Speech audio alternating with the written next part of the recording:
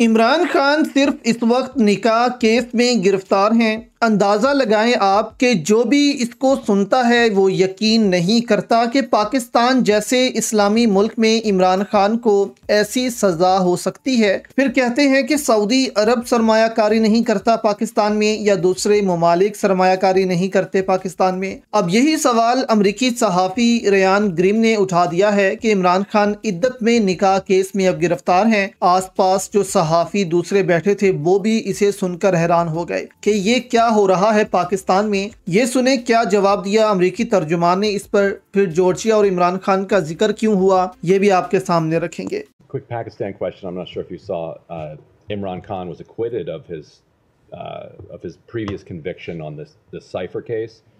So the only case that he's currently jailed for is what's known as this un-Islamic marriage charge. So the most popular politician in Pakistan is currently in jail because the Pakistani court says that there were not enough menstrual cycles between his wife's divorce and his marriage.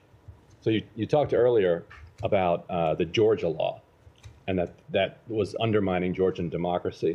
You know, why is the State Department willing to weigh in on a law passed through the Georgian legislature, but something insane like this, that's a matter for the Pakistani courts? So I just don't have any further comment on the case. We look at when we look at different countries, we take into account appropriate context, circumstances in making our judgments. We've addressed the question of Imran Khan many times. The legal proceedings against him are something for the Pakistani courts to decide in accordance with their laws and constitution. But could that really be a matter for the Pakistani courts? Could that possibly be the State Department's position? It is our position that when you come to these laws in Pakistan and this court case, it is something for the Pakistani courts to decide. And you just saw, to this question, charges against him thrown out by the courts. So.